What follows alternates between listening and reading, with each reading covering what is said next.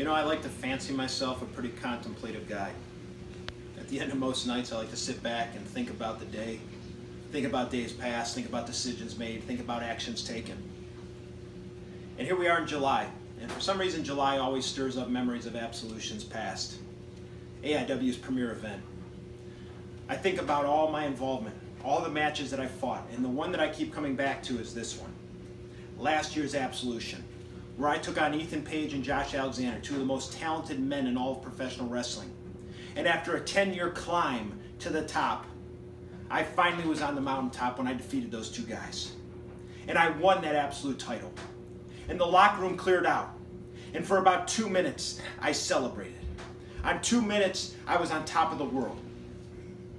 But then, Mr. Tim Donst came out, my friend. And he jumped me, stomped my head into the mat, talked down about me. And for the next 6, 7, 8 months, he made my Absolute title run a living hell, out of jealousy and out of spite.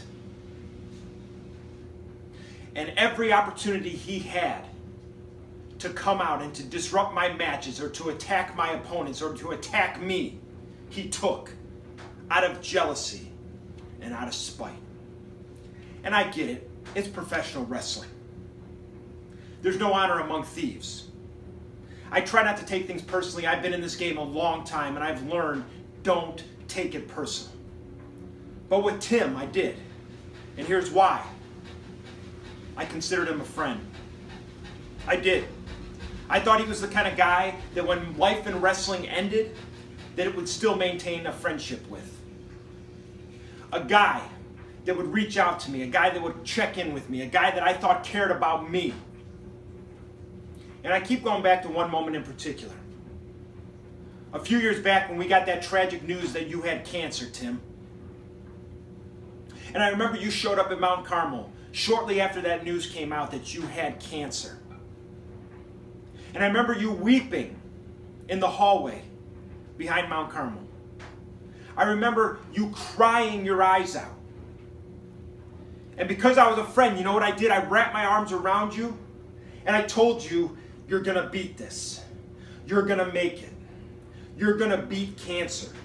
And you cried and you said you'd never wrestle again. And you were so concerned that you would never step into a professional wrestling ring again. And I told you not to worry about that.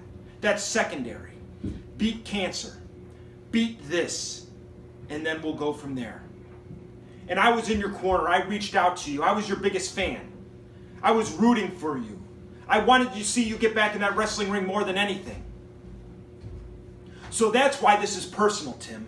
Because you turned your back on me. A guy that genuinely cares about you. A guy that reached out to you. A guy that cared for you. Most guys in that locker room didn't give a crap whether you lived or died. I did. And that's how you treated me. Tim, I'm a decent guy. I am. But I have a scary ability to turn off all emotion. I have a scary ability to disconnect from people that wronged me. And boy, did you wrong me.